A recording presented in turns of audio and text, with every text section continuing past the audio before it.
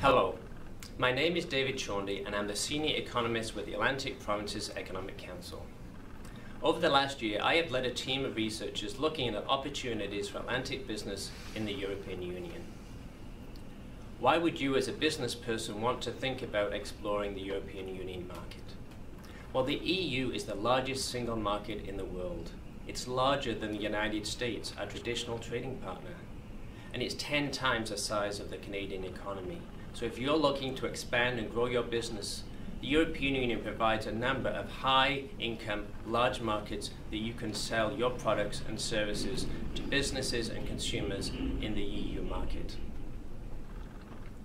As a business person looking at the EU, you also need to understand it still consists of 28 different member states. They have their own technologies, some of their own national regulations.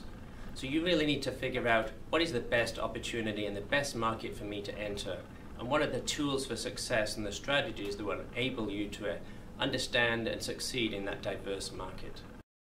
As we've talked to Atlantic Canadian businesses over the past year, one of the key strategies that they've used to help navigate some of the complexities of the European Union is to find a local partner.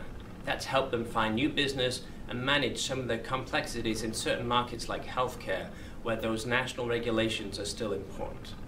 On this site, we've put together resources to help you as a business person understand the key features of the European Union market and the strategies that will help you succeed. We encourage you to explore this site, take advantage of those resources, and we wish you success in the European Union.